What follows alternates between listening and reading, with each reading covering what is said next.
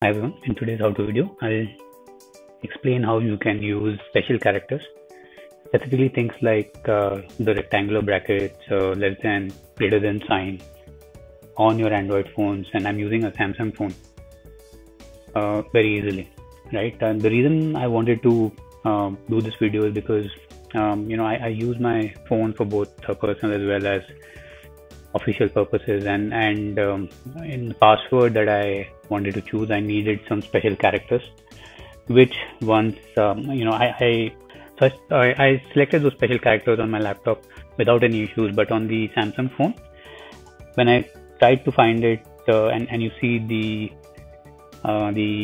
keyboard at this point in time, it's very difficult. I mean, so there are certain special characters that you have once you click on the characters button on the left hand side, but not all these special characters are there. As I said, there are things that are missing, like the square brackets, less than, greater than sign, which I wanted to also use.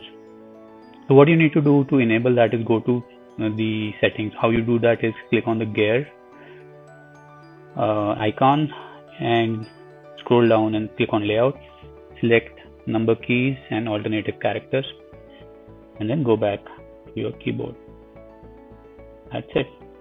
Once you're back and go on the keyboard, you will see that special characters are visible over each of the buttons, right? For example, the square brackets are visible over the O and P. If you want to use that, click on that particular button for a long period, and you can easily use all the special characters on each of these letters. Hope you enjoyed the video and found it useful. Have a nice day.